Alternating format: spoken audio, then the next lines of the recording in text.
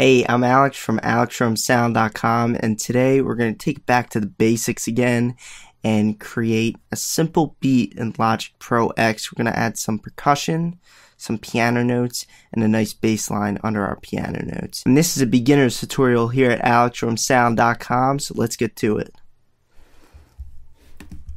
Okay, so the first thing I'm going to do is get a nice new project open. Alright, and so what's going to happen when we click File, New Project is we're going to get this pop-up and it's going to ask us what kind of track we want to load up. And for the purpose of this tutorial, we're going to use a software instrument track. Make sure my output is 1 and 2 and my device is wherever I want the output to come. So for me, I'm using simple headphones plugged in to my earphone jack. And so what I'm going to do is just make sure this says built-in output because that is where my earphone jack is sending audio. Okay, and so this says instrument 1. We're going to name it piano, even though I think it should change. But what I'm going to do is come up to here to my instrument library, click piano, and I'm going to pick the Steinway grand piano. And all I'm going to do is click on it once. Splice keeps annoying me. I'm going to go here and close that just so it's out of our way. And so now we're ready to write down our piano notes. So here we have our primary tool and our secondary tool. And what I like to do is keep my primary tool as the primary pointer. I like to go here and use my pencil tool, and this will allow us to write some notes. So what I'm going to do now is I'm going to hold Command and write a region. Hold Command, click, and write this region, and this region is where we're going to write our piano notes. Now I'm going to double click this region and it'll open this piano roll here. Another way you could do this is click on the scissors to open our piano roll, and right here is where we're going to write our melody for our nice beat, our nice simple beat in Logic Pro X. So the way I'm going to write notes are I'm going to hold Command and click in Notes.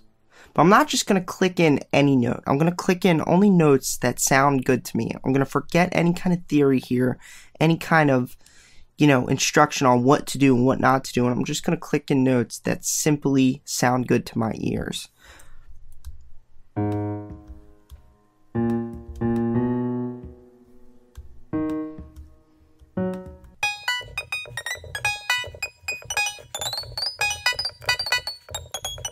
Okay, so the melody that I came up with looks and sounds like this.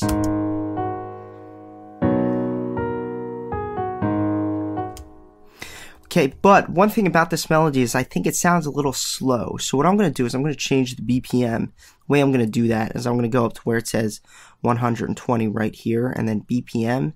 And I think a good BPM would be 165. And this should be the same as around 82 BPMs. One thing to mention is if you don't have the option for BPM, you probably have the wrong display here. You may have one of these settings down here. Could be time, beats, and time, but make sure beats and project is checked, and then it'll display all of these components here. Okay, so now what I'm going to do is I need to kind of add some salt and pepper to this piano. I gotta make it sound nice. So what I'm gonna do is I'm gonna turn off these buses here because I don't like preset sounds. I like to make everything myself. And I'm gonna add some reverb by clicking this little area here and going down to Space Designer. And the first thing I'm gonna do in Space Designer is pull this knob all the way up. That'll make my reverb as wide as it could possibly be.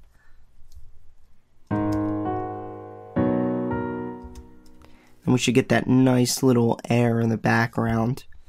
That gives us nice reverb. Next thing, I'm just going to up the length a little bit. This is a very minimal change, but it makes it all the better.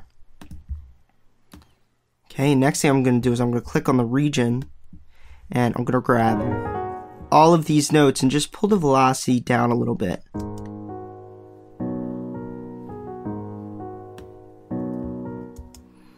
And there it'll be nice and a little more cut off. It'll be a deeper, kind of more emotional sounding piano in my opinion. Mind you, this is all my opinion because I really like to make things that my ears agree with.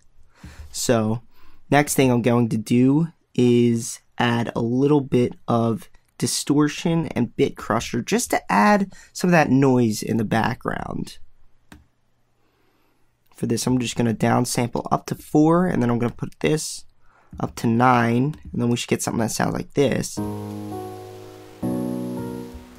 And it sounds a little bit messy right now, but that's okay because I'm going to turn down that now by coming down here to mix.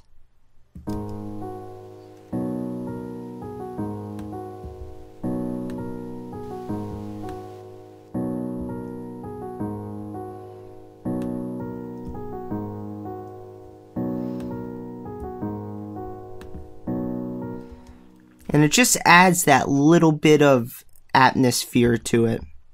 And that does cut my sound off a little bit. So what I'm going to do is come back to these notes and turn up the velocity.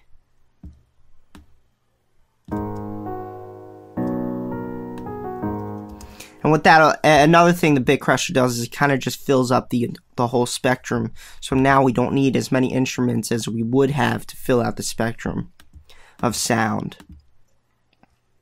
So what I'm going to do now is I'm just going to come to this gray area and double click. And what that'll do is it'll give us a nice new track to add some instruments to. And what I'm going to do now is add some percussion. So I'm going to call this percussion. Then I'm going to come over here to where it says instrument this time, instead of going to the instrument library, because I like to do drums this way. I'm going to come down to where it says Ultra Beat. And so this is what displays. And then up here in factory default, we can actually surf through the different kits and banks that Logic Pro X has for us. So this is where you may have something that looks different than what I have, but don't mind that because it's just I may have a different version of Logic Pro X than you do, but nothing's different. I'm going to come down to Hit Machine because Hit Machine was on every version of Logic Pro X. So there's a good chance if you're using Logic Pro X that you have this drum kit entitled Hit Machine.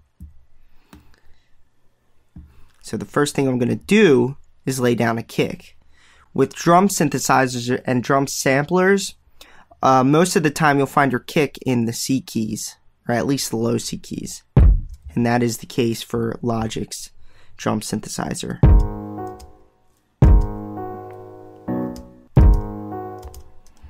And what I'm going to do now is I'm going to click this percussion layer and I'm going to duplicate it.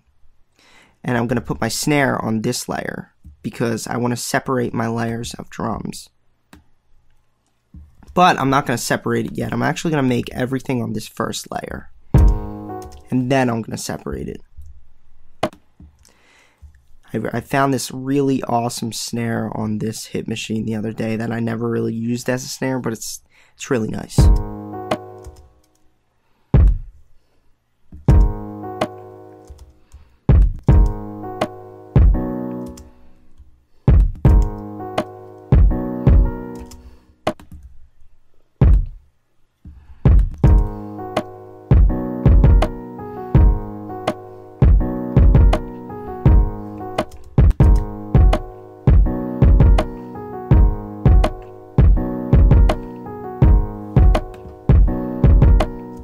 So what I'm going to do is I'm going to take this snare just so I can add reverb on it without adding reverb to the kick and put it on a new layer. That is the whole point of separating the snares and the kicks.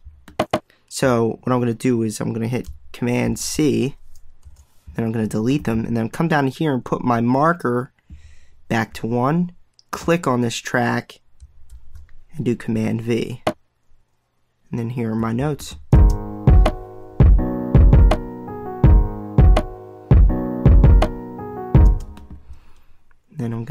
go to Reverb and Space Designer, but I'm going to click on Audio Effects first. And same thing, I'm going to put this dial, the X, over all the way up.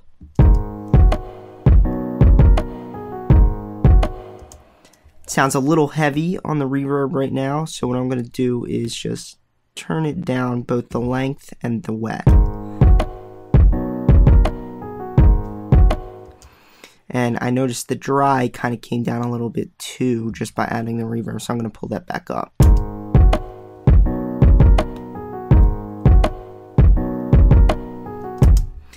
And now I think it's a good time to start looping our regions here. And the way I'm doing this is I'm just going to take them all, and if we hold our pointer at the top area of the regions, we can get this looping function, whereas if you hold it here, all it's going to do is stretch the regions, and that's not going to loop them. We want to loop them, so I'm just going to do that. And the reason for that is so I could take the snare, unloop it, and stretch this region. And then what I'm going to do is I'm going to command and put these over here. And then I wanted to add 2 snares right there.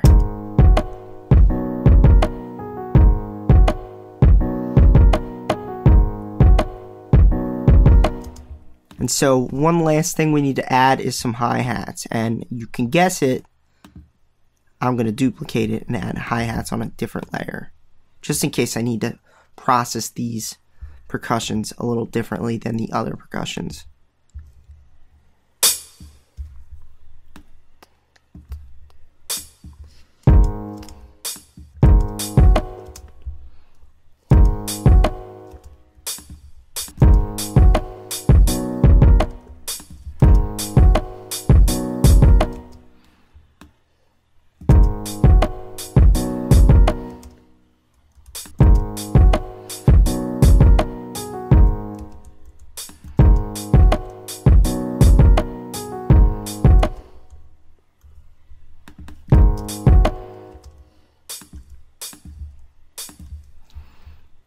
I noticed something with the kick that I don't want it to be doing. I want this to go here.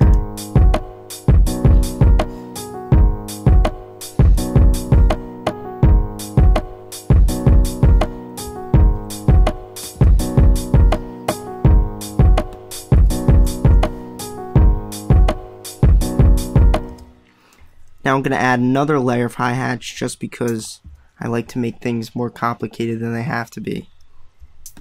And I'm just going to add these simply throughout the entire thing.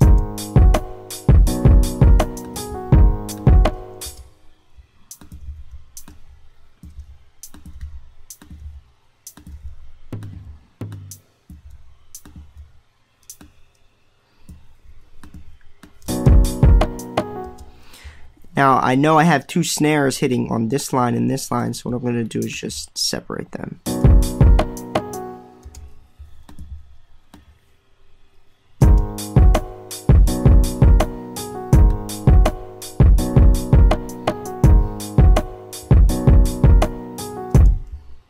I'm going to add an extra one here.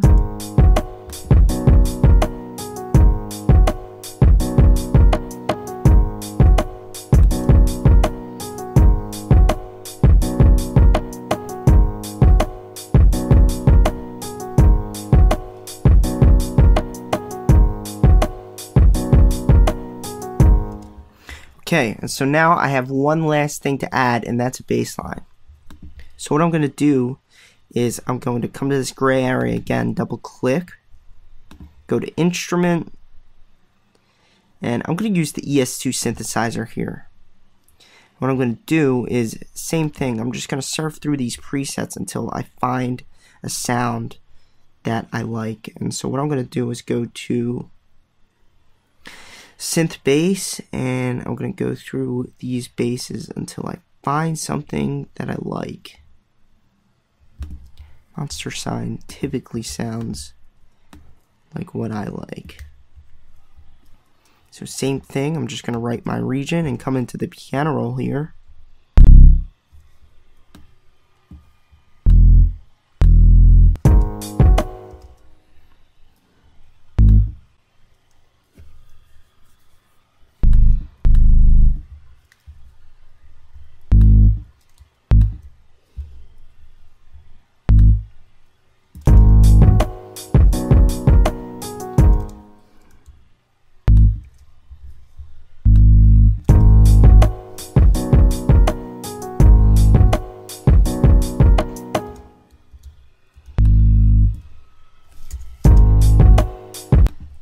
I'm going to unloop these pianos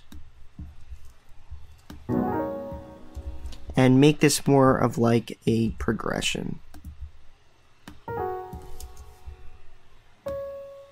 And the way I did that is I just selected these all, Command C, and then put my marker here and Command V to paste, and then I got rid of those and I kept the first note. There you go, guys. That's how to make a simple beat in Logic Pro X. Now you could do so much with this, and you can make it longer, you can shorten it, you can take stuff out, you can add stuff to it, whatever you really want to do to make this into whatever kind of beat you desire. And it's a good basis, I think, because you have percussion, you have a nice bass line, and you have nice piano notes, nice full piano notes that you can really do whatever you want with. So there you go, guys. I'm going to play this through one last time, and that'll be the end of the video. And my name's Elektron from ElektronSound.com, and stay tuned for more awesomeness.